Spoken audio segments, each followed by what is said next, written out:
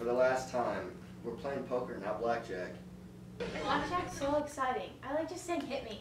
Hit me! It's an open invitation. Don't rush me. I'm thinking. Why don't you just play your cards? You know they're crap anyways. How do you know they're crap? You just know I'm gonna lose? Of course, you lose at everything. Poker, horseshoes, even life. At least I'm not the one who works at PriceSmart. Manager? Just a glorified backboard. Hey, how do you suddenly start a business and let it fail after a couple months? I mean, do you even have a job now? How do you even pay for those perms? What are you mad about? You mad that my head doesn't blind people when the sun's out? Okay, that's enough. This is supposed to be a fun night. Hit me! Did you see the TV remote? Oh, good. Donna's here. She'll explain what happened to Muffins. Dad, I don't really want to talk about it with. Oh, What are you doing here? I live here and I was gonna get some cheesecake.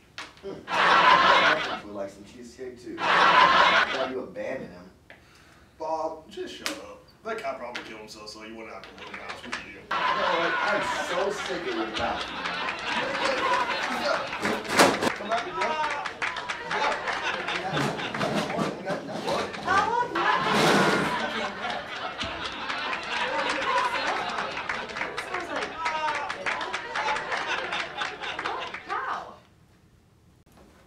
Alright, so I did it. This is what happened.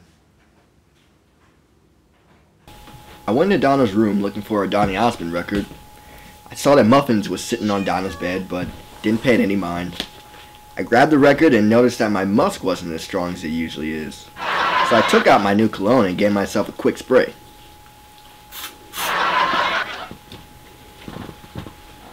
But then, out of nowhere, Muffins jumps on my back. While he's clawing and biting at my head, I panicked, and I heaved him out the window. He was gone by the time I made it to the backyard. And that's how it all happened. And after I checked the bottom of my cologne, I saw it contained just a little bit of tuna.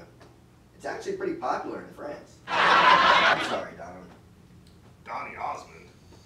Hey, that Mormon can sing. It's okay, Dad. I'm just glad Muffins is back. Well, let's play blackjack.